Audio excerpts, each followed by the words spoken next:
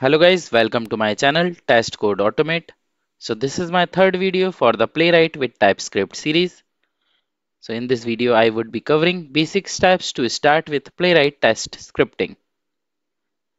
So in this video you would be learning how we can create a TypeScript file, how we can import the modules from Playwright Test package, and then we would be creating the test block where all the code related to your test scripts would be going. So let's start. Let me open the VS Code. So here I've created one folder which is Playwright with TypeScript concepts. So in this particular folder, I would be putting all the code related to the concepts which we are going to learn throughout this particular series. I've kept this particular folder at my this particular location, E drive. You can put it at any location and you can give any name for this particular folder. Okay, so before starting, let me quickly install the Playwright. Currently, the Playwright is not installed, and as you can see, we are not able to see any of the uh, files and the subfolders here. If you have not watched my previous video where I explained it in detail that how you can install the Playwright through the different ways, so I would recommend you to watch the video. I will provide the link into the description of that particular video. So let me quickly install the Playwright. So I have already installed the Playwright extension, which is this one. To install the Playwright, let me press the command Shift P, and that's it. We can install the Playwright. All the default options are selected, and we can click on the OK. So it will take hardly 20 to 30 seconds to just to install the Playwright, and then we can continue.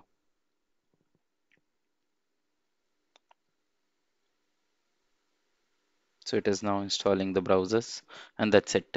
So the Playwright is installed, and you can see all the files and subfolders here.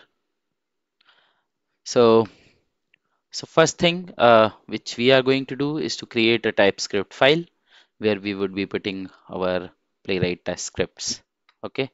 So as you can see, now the Playwright team has already provided one .ts file where they have kind of given the demo that how we can write our uh, test scripts here.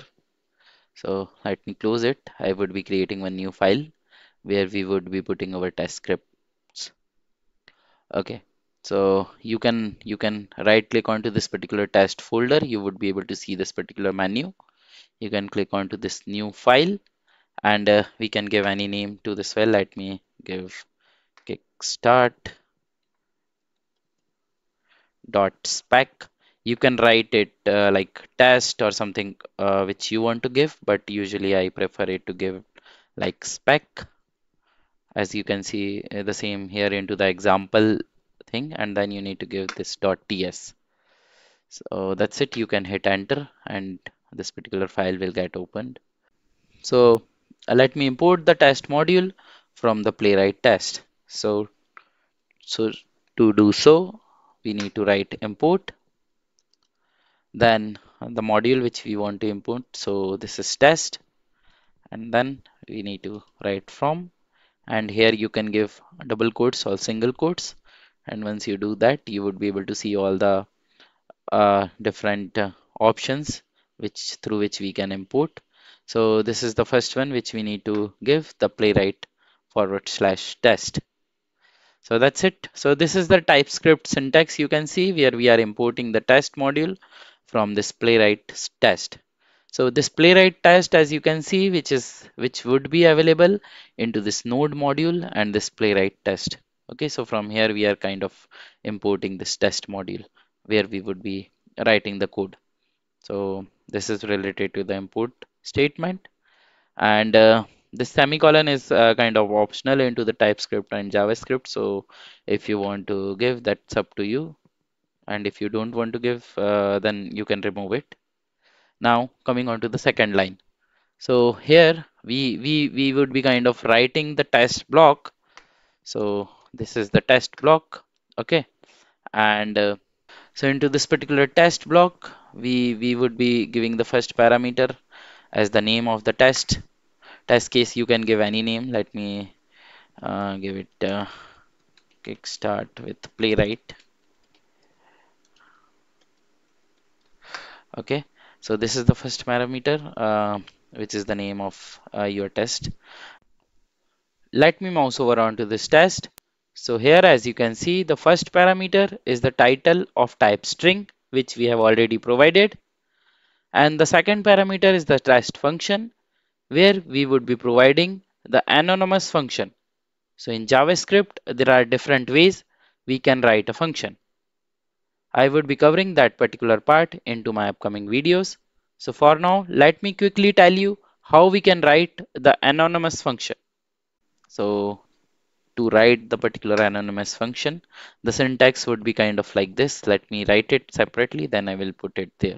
So you need to provide it like this, the parenthesis, which would be empty. For now, we would not be providing any parameter inside this.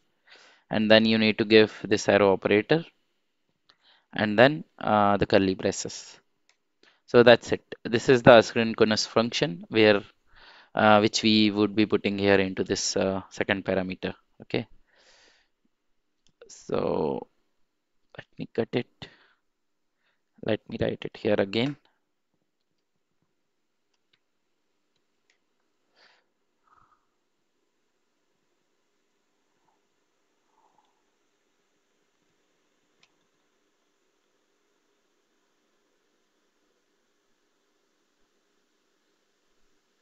Okay. So that's it. And inside it, we would be kind of writing our whole test scripts. Okay, whatever the code which we want to provide. Let's say if we want to log in into the particular application, we want to provide the username, password, and login.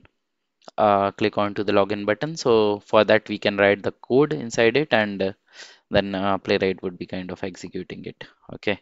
So for now, let me just write a console.log and my first test. So this is kind of print statement which would be printing your whatever the string which you are providing here into the console. So just for the demo purpose, I am giving it the console log. Here we would be putting our actual code. Okay, later into the videos. Similarly, we can let's say we are having 5 test cases for which we want to write the test scripts. So here we can give another test block. My second test case. Uh, this is the name which I am providing for this particular test. Second test script. And here similarly we need to give the asynchronous function. So parenthesis, then arrow symbol, and then curly braces. So that's it. Here you can put your second test case. Okay, for now let me put the console.log, which we whatever string we provide it would be writing it. Second test script.